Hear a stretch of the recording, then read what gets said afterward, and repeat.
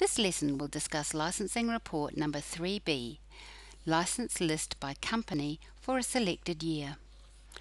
To run the report, click on the Reporting button in the main menu, and then click on the Licensing button in the Reporting menu. Finally, select Report number 3B, License List by Company for a selected year. Before running this report, you should be aware that a license may appear more than once during a calendar year. If, for example, a license terminates during the selected year, and then another new license starts immediately after. If a license is active at any point during the selected year, it will be selected in this report, regardless of whether it was inactive at the start of the calendar year or inactive at the end of the calendar year.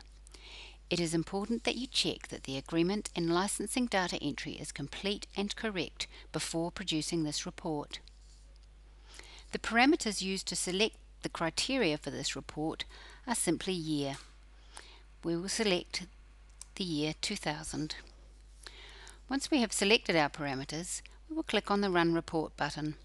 Alternatively, if you wish to carry out your own analyses of the data, you can run and open the report in Excel. This report gives summary license information for each fishing company for the selected year in company or association alphabetical order. The vessel name, the start and end date, the type of the license issued, and the license number are all displayed in this report. This report is useful as an internal administrative report when preparing other reports, for example, quarterly work reports or access negotiation briefs.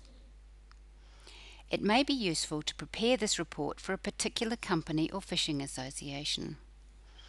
This report is also a useful data quality check for licensing data entry. That concludes this lesson.